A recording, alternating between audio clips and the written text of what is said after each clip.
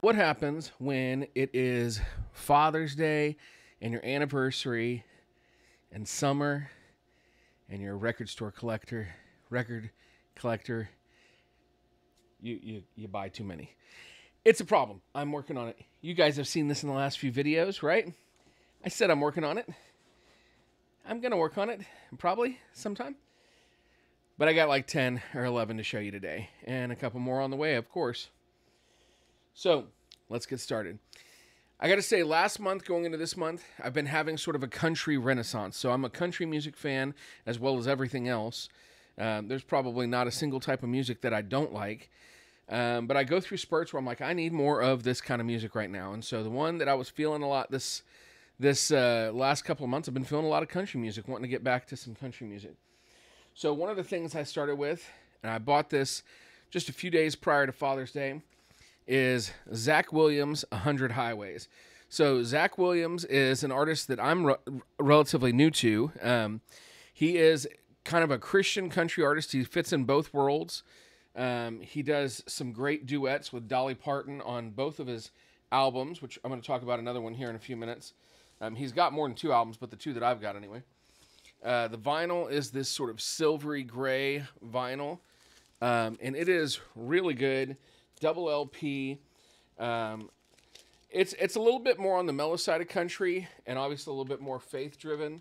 But this album has some guest spots from Walker Hayes. Dolly Parton's on here again. Let's see here. Yeah, I don't know if I can find them all quick enough. But some great songs on here, like a Billy Graham revival. There's a song called Jesus' Fault that's pretty good. So, very good album. I really recommend Zach Williams if you're into country, but maybe not always into some of the lyrical content. I mean, sometimes I am, sometimes I'm not. But, yeah, Zach Williams, really, really good. I got a pre-order here that I placed a while back. Pedro the Lion. I love me some Pedro the Lion. Right now he's doing like a 4-album set that's named after cities that he grew up in, and kind of it's sort of like a biography on record. So this is Santa Cruz, and it's a kind of a forest green color, a single LP. And this one's a real interesting one, I think. It's got some very different sounds on some of the songs on here. Some of the tracks we've got are It'll All Work Out, Santa Cruz, Little Help, Tall Pines, Don't Cry Now, Remembering, Teacher's Pet, Parting, Modesto, Spend Time, and Only Yesterday. My favorite track on this album is Modesto, so I encourage you to check that out. But yeah, Pedro the Lion, David Bazan, love the stuff that he puts out. So glad to get it. Now on Father's Day, one of the things I had been kind of craving, in addition to specifically country, is some old hymns. We've been going through a challenging time spiritually, and a church we attended for a long time has been in the news, and that's been kind of rough, and just wanting to get to like some old time intimacy with the Lord without all the history and all the stuff that we've been through, I guess, playing in on it. So for Father's Day, I got this awesome album. It's Carrie Underwood, My Savior. This is an album of hymns. There's about 10 on here. A lot of your favorites, if you like hymns, are on here. Let's see if I can even read this. The font is so light. Jesus Loves Me, Nothing But the Blood of Jesus, Blessed Assurance, Just As I Am, Victory in Jesus, Great Is Thy Faithfulness, featuring C.C. Winans, Oh How I Love Jesus. Yeah, it's kind of hard for me to read. My vision's not great, but this is on white vinyl, and definitely a really great album. If you love hymns, this is a really great one to pick up. Also a double LP, and that was my Father's Day gift. And on Father's Day, we went out, and when we went out, I picked up another Zach Williams album called Rescue Story. So this is a really great album. This one is more well-known for the Dolly Parton song that's on here, which is There Was Jesus, which is a really beautiful song. Dolly on the CMA Awards, I think, either CMA or CMT, I don't know, there's like a lot of country awards, and they all sound like they have the same name. She did like a 3-song Christian blend, and There Was Jesus was on it. White vinyl. So love this guy, love his lyrics and his music. It really hits a sweet spot for me. And then the fact that he's doing stuff with Dolly Parton are automatically a plus. Another album I was kind of wanting to pick up. I've been a fan of David Crowder Band for a long time. This particular album, Milk and Honey, I thought about buying about 10 different times. And specifically, there's a song on here called God Really Loves Us that he does with one of the dudes from Maverick City Music. I think it's Dante Bowie he's doing it with. That I really, really love, and was a song that kind of came out during COVID and meant a lot to me. But so I've been waiting, hadn't got this forever and ever and ever, and been looking at it and thinking about it, and finally pulled the trigger. There's a story behind David Crowder Band that has meant a lot to me for a long time. Maybe I'll tell you one day. But so I will probably always love David Crowder and David Crowder's music. Also on white vinyl, double LP. Both of the Zach Williams, the Carrie Underwood, and the David Crowder Band were all picked up at Mardell, which is like a Christian store. They don't have a lot of vinyl, but the little bit they have is a lot of stuff that I like, so that's kind of cool. All right, so next is Mutiny. So this is a ska-core, like super heavy ska band with a really great sound. I've talked about them before, had them on the podcast. Really encourage you to check that episode out. They're doing something really cool where, so first of all, this is a super group with band members from like Voodoo Glow Skulls and Dissidente and other bands. And they're doing something really cool where they're kind of telling a story through music, and there's like manga. So I forgot to bring it in here, but there is sort of a manga to cover the prologue of this story, and this album is the prologue. It's a 4-song EP, but on the B side of this, they have the same 4 songs sung in Japanese by some friends from Japan. And it just sounds killer, man. It really sounds good. I got this when I was over helping out Cool Chris from Ska Punk International. We were packing up some stuff and shipping it out, and mine was ready to pick up, so I just picked it up instead of shipping it. So maybe one of my favorite albums that I picked up this month is one of my all-time favorite bands, the Decemberists, have a brand new album out, and this is called As It Ever Was, So It Will Be Again. This is... If I pulled this out, I don't think I could show you even on camera to show you the quality, but the quality of the case, the liner notes, every detail of this record was so meticulously picked to be the best quality, and it is beautiful. And of course, the artwork by Carson Ellis, who is an amazing artist, and the wife of the lead singer. But this, you can't even really see it, but this is on, the color of vinyl is called Wood. I don't think I'm going to be able to make it real clear, but it's like a really rich brown. Try not to touch any of those grooves. It's a really rich brown with like some black black grain in there. So really beautiful album. I love this album. The last track on this is like a 19-minute song called Joan in the Garden that I absolutely love. So anyway, I really recommend that you pick this up if you love like folky kind of music. Absolutely, definitely want to pick up. So then my wife and I, on Wednesday, June 19th, after a great day celebrating Juneteenth with our kids, we went to a concert that I was so glad to go to. My buddies Flippin' the Combined Effort opened. It was my first time to ever see Eichlers, who I'm going to be honest, like Eichlers' music was not necessarily something that I would, automatically be drawn to. But seeing them perform it live was really great. Fantastic job, and I was like, I got to pick up an album. So I picked up Eichler's album. He's got a couple out now, but this is like not the most recent one, but the one right before that. This one is called, what is the name of this one again? I'm trying to remember. And I think it is called, I can't read it. My vision is so bad. It's a great album. I'm sorry, guys. Sorry, I can't remember the name of the album, but this is really good.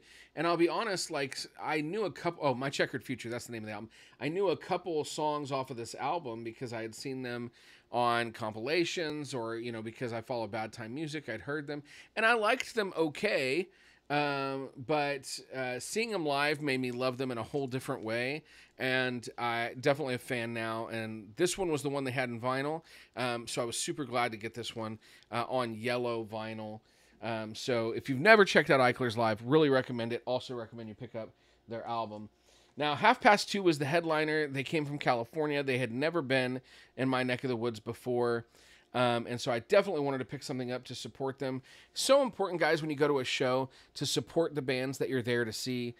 So I could not support Half Past Two. But I already had a t-shirt and most of the vinyl that they've released. The only vinyl that I didn't have was this Holiday album on a picture disc. So one side has a picture, the other side is where the music plays from. And this is 4 different tracks called Holiday by 4 different bands. And I'm probably not going to remember all of them, but I can tell you for sure that Green Day's Holiday is on here, Vampire Weekend, and Madonna. And I cannot for the life of me at this moment remember what the 4th one was, but they're all really good and really fun. If you get a chance, go watch the music video of them doing the Madonna cover of Holiday. But so picked up some Half Past Two, and Half Past Two was amazing, so fantastic. Definitely see them live if you get the opportunity to, and I hope that they come back to Texas sometime before too long. So then I went over to one of my favorite record shops, which is St. Marie Records. I've got a video coming up not too long from now that's much more in-depth on St. Marie. I really love that place. While I was making that video, I had to pick up a record, and I picked up Jimmy Eat World Futures. I love Jimmy Eat World. I've got a couple of their albums already on vinyl, but I had not found Futures in the wild yet, and I was really glad to do that. So this is on a really high quality 180 gram black vinyl, and it is a fantastic album. Very underrated album, I think, for Jimmy Eat World. So if you've never heard this one, it's a great emo band, great album. Bleed American gets a lot of attention, as it should. That album is flawless, but I also recommend this. I recommend a couple of their albums before Bleed American. Just pick it up. Pick up the whole lot. Now, I had forgotten that quite some time ago, I ordered this album. Well, I say quite some time ago. Several weeks ago, I ordered this album from NTX Vinyl. This next one I'm going to show you. It was one that when they made it available, for the quality it is, for what it is, the price was right, and I bought it.